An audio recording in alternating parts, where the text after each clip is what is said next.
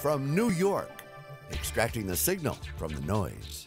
It's theCUBE, covering Spark Summit East, brought to you by Spark Summit.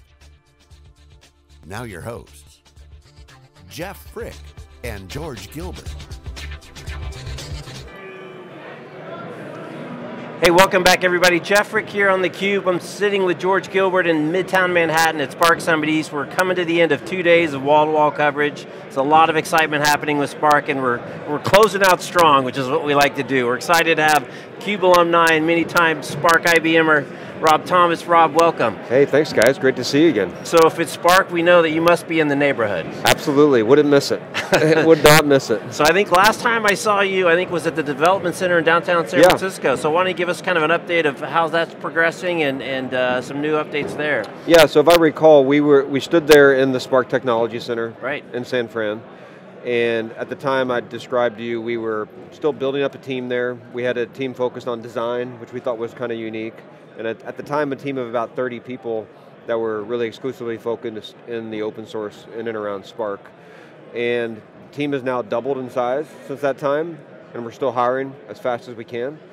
We're moving into a new office in June, actually, just right on Howard Street. There was an announcement around Watson West, which is really IBM's flagship location on the West Coast in San Francisco. So that opens in June, so our Spark team will be moving over there. Excellent. We'll work closely with the Watson team where we've got a lot of work going on. So things are going great.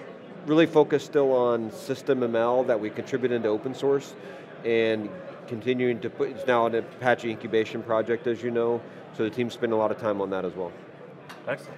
Well, so why don't you tell us what's the latest in product announcements, after system ML, what's new? We did an announcement about 3 weeks ago that we called Open for Data. And the idea behind Open for Data is our whole strategy around data analytics starts with open source in terms of how we're contributing, how we're building, and the Spark Technology Center is probably one of the best examples of that. But on the heels of that Open for Data thing, that was really setting up for another set of things to come, the first of which was just 2 days ago, where we announced Quarks. And Quarks is an open source contribution that we've made for streaming analytics on endpoints. And what we did is we looked at the market for IoT, Internet of Things, and we said we're in a market that's going from around 15 billion connected devices to 30 billion devices. And the current model for IoT doesn't work. The current model is collect data on an endpoint, move it back to a centralized area for processing. That might work with a few billion devices. When you get up to 30, 40, 50 billion, it doesn't work. And so what Quarks does is basically streaming on the endpoint. It will do the predicate filtering, the initial analysis of what's the relevant data, and then only pushes the relevant data back to a centralized location. So it can integrate into Kafka, integrate into Spark as part of going back. But the whole idea is how do we really collect data on the endpoint efficiently, do pre-processing, pre-analytics there, and then bring it back. So from the point of view of, let's pick a real example, GE predicts, where they're gathering telemetry, let's say periodically from the jet engine, since it may not always be connected, but maybe a windmill is always connected. Sort of what data would it not send up? What data would it filter out? And then let's talk about sort of how it fits in the programming model of a Spark or other framework. So the situation with something like GE is GE has the advantage of being vertically integrated, where they're not only producing the software, but in most cases they're producing the turbine or the engine. And so they can have a proprietary or a closed system for collecting data. What we see in the market though is most companies aren't GE. Most companies aren't vertically integrated and doing manufacturing software down to microprocessors and the equipment itself. And so then you say, so how is the average company or the average developer going to access data on an endpoint?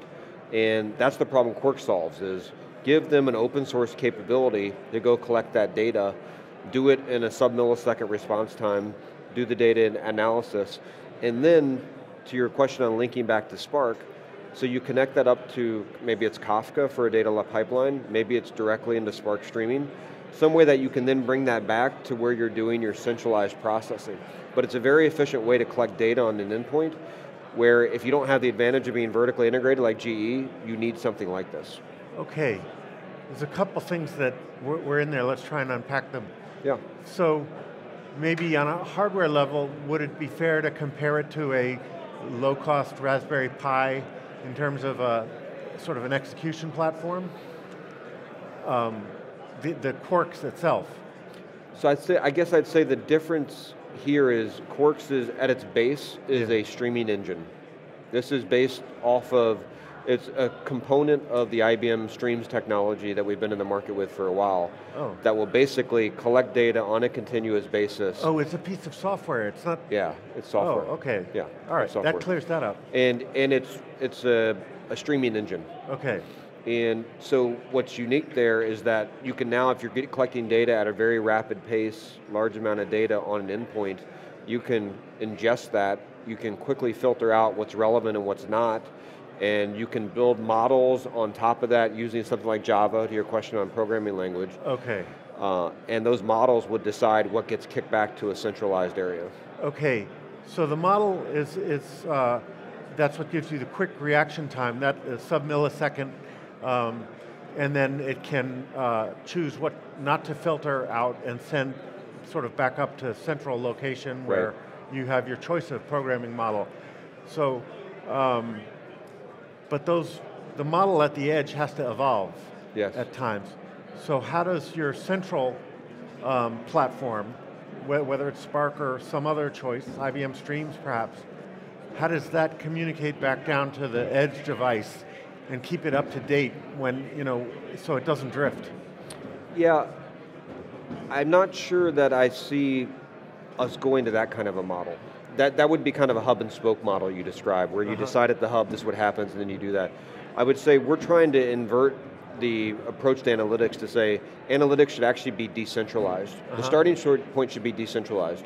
And so if you wanted to make a change to the endpoint, you would change the model or the analytical or the algorithms that's running on the endpoint to adjust how data is being collected or something like that. Yeah. And then that would eventually flow back in. But the point is, we believe IoT will happen at the edge. At the end. And so the analytics has to be decentralized. And the centralized piece is not an afterthought, but it's what happens next. It's not necessarily, it doesn't have to be viewed as one system, if that makes sense. So it's not necessarily doing a better job of sending data upstream, but in fact, using the analytics there locally at the endpoint then to start to make control and make decisions. That's right. Act on other types of activities there. So it never has to necessarily loop back. The point being that if you're collecting 1 billion events off an endpoint, so like with the weather company that we acquired, some of their devices collecting a billion events a year. Do you really need to send all 1 billion events back? Probably not, but that's what most people do today. And so instead you say if you can build intelligence on the endpoint, then you can send back a subset, and that will really be where you're getting value out of it. So instead of having to build a data pipeline to handle enormous scale, build it to handle the right scale, which is the right data that needs to go back. And then will it drive also, though, local action without necessarily having to go back to the mothership? It'll be interesting to see what gets built here. Again, back on the turbine example, which everybody loves to use, how much of the control of how they optimize the turbine configuration comes now from an algorithm, comes from the sensors, and how much could you do it better with the streaming engine there locally on the thing? So let me give you a real example. We're working with Dimension Data, who has really instrumented all the bikes for the Tour de France. And so now think of a bike that's in the Tour de France as a node that is collecting data and doing that in real time. And so that data actually never needs to come back. If you want to monitor just where it is, what's happening, any changes in speed, changes in altitude, the data never needs to come back. But if you get to the point where now we want to analyze what happened or why something happened in the race, at that point you might bring it back. So it doesn't presuppose that you have to have a centralized model, but it gives you the flexibility for a centralized model if that's what you want. So, is the InfoStreams product going to be something like SystemML that will be contributed to the community and sort of find its way into Spark as a platform? We have no plans to contribute infrastructure streams at this point. The technology that was contributed with Quarks is a subset of that technology that really does the streaming on the endpoint on an embedded basis, really. So I would say we've taken a step in that direction, but right now we don't have any plans to do that. Is there, are there plans to do like where the weather company is like a hardware software solution, it's a service, where you would be more like a GE and say, we're going to take a bunch of equipment or whatever, we're going to embed our software in it, and it will be a service that others plug into. Or are you going to try and stick mostly to software and computing hardware? I think where you're kind of going is, does it become a broader platform for IoT analytics? Yeah. Which is definitely our vision. The weather company, and I wrote a bit about this, is I think when we bought the weather company, the perception was we were buying, first the perception was we're buying a TV station. We didn't do that. You left that one behind. Yeah, we left that behind. Then the second impression was we're buying data, and we certainly got a rich data asset. The most impressive thing about the weather company that most people don't know is they have built a premier internet scale platform that would rival what you see from a Netflix or a Facebook. All open source, huge data ingestion, huge consumption from different endpoints, and it really gives you a platform for how to ingest data, manage IoT data, do analytics on the fly. Oh, so you didn't buy it just as here's weather advice to inform all these different business processes. You bought a platform. We bought a platform. Oh. This is the secret sauce that most people don't know is there. Okay. So unfortunately, it's not so secret anymore. Now the whole world. We don't want it to be secret. That's right. So unfortunately, we are way up against the clock. I got to get the guys in the gear to the airport in relatively short order, but I want to give you the last word, Rob. One is, you've been at the Spark thing for a little while now. What has surprised you most over the last year as you've seen this development in the community and the technology evolve? And then what are you most excited about? I won't say a year, that's forever from now, but over the next 6 months, 9 months, maybe 12 months that you're working on. I'm impressed by how much this event continues to grow, how much the ecosystem continues to grow. The contributions that we see in the community are tremendous. I would say we're at a point now though where Spark needs to move to be a business discussion. And it's not a business discussion today. And you can even see that really with a lot of the, what we've been doing here at the conference. It's still very much a developer discussion, but to get mainstream, which helps people move along this curve to big data maturity, Spark has to get to a business audience. That's a big part of our focus this year, is how we start to take use cases and move from just the technical, the developer team crowd, to actually making this mainstream for line of business use cases. That's the big thing that's next. So you're going to be talking about that at Interconnect next week? Absolutely. Oh, very good.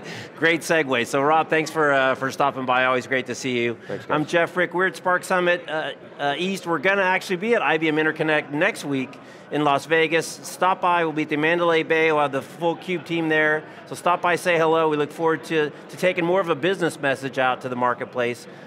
You're watching theCUBE. I'm Jeff Frick with George Gilbert. We're wrapping up day 2 of wall-to-wall coverage at Spark Summit East. We'll see you next week at IBM Interconnect in Las Vegas. Thanks for watching.